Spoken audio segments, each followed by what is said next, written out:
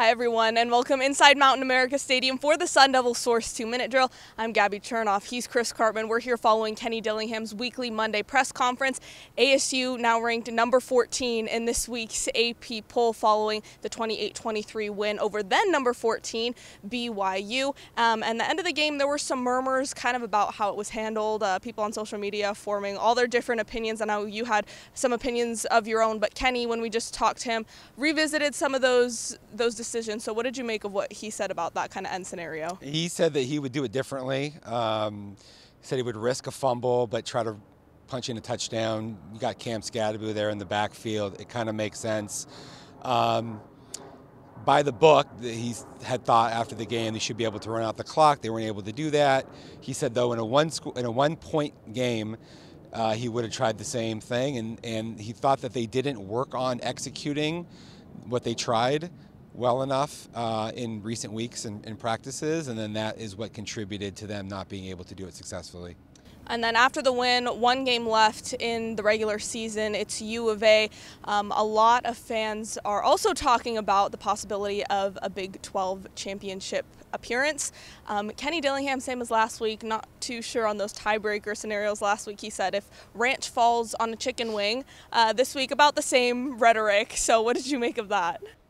Well, it was refreshing because he's so focused on process over results. So all that he can do is help ASU win another football game, and that's all his players can do. And so the reality is these tiebreaker scenarios, the one that matters is basically ASU ending up in a three-way tie with Colorado and Iowa State, and then needing some other things to go right in order to make it in. But he's not even focused on any of that. He's just fully engaged on what they have in front of them. ASU has had big leads now in the last two games. Earlier in the season, this is a team that struggled offensively through large stretches of the first half, didn't win on the road at Texas Tech. They've gotten better, but he said that they're still young and still developing in a lot of ways, and being able to put teams away is the next step in this process that they're going through.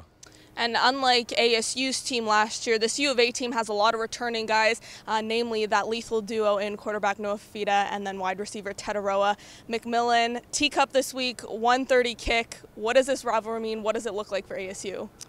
There's a lot of bad blood historically. We were just talking about it before this, but the worst team has often been a spoiler.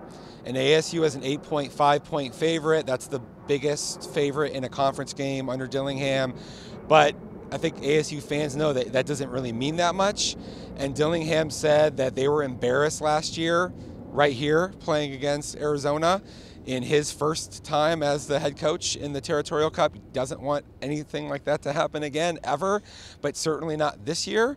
And so they are very much focused on the task at hand and not worrying about whatever happens after that. Well, we'll have you covered all week long as ASU gets set to not only not get embarrassed, but beat U of A on their home turf this Saturday. A 1:30 kick, like we said, the entire Sun Devil Source crew will be down in Tucson with you. Until then, I'm Gabby Chernoff and Chris Cartman for Sun Devil Source.